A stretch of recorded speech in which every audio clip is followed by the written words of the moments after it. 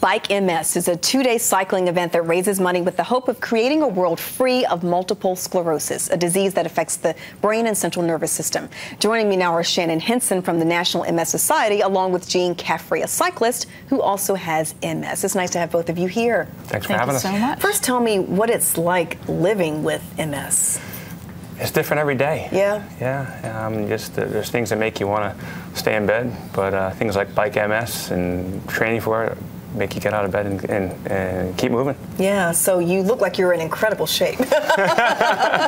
So biking is working for you. Biking, overall fitness, diet, everything's working. Shannon, can you tell us how the National MS Society helps people like Jean? Absolutely. We have almost 18,000 people living here in our area with this disease, so we provide a variety of programs, everything from information and referral all the way up through case management and financial assistance.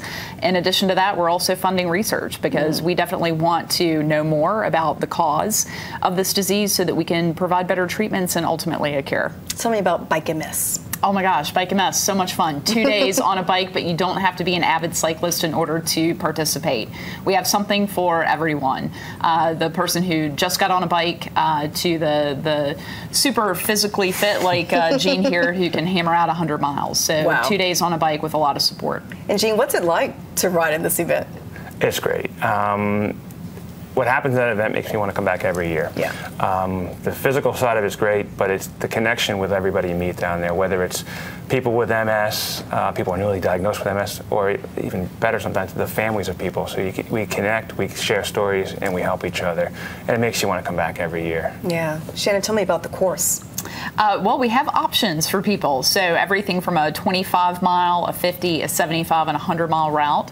We have rest stops all along that route every 8 to 12 miles, so you can just break it up. So I tell folks, if you can work out for an hour, then you can do this event. Okay. And even if you think you can't work out for an hour, you can do this event. We've got the support. Is it from here to east? Actually, everything is in New Bern, okay. Which is about 2 hours east of here, just straight out Highway 70. But most of our cyclists come from the Raleigh-Durham area, about 65% in fact. And tell me about the money-raising part of this, Jean.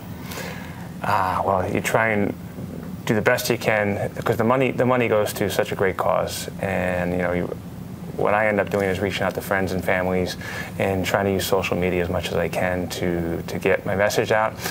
This year, they've helped me with a thing called a Finish MS, which ties into Bike MS. So I do a lot of stuff, triathlons, running events. So every event I do, I can use this website that I have here, everystepbeatsms.com. Right.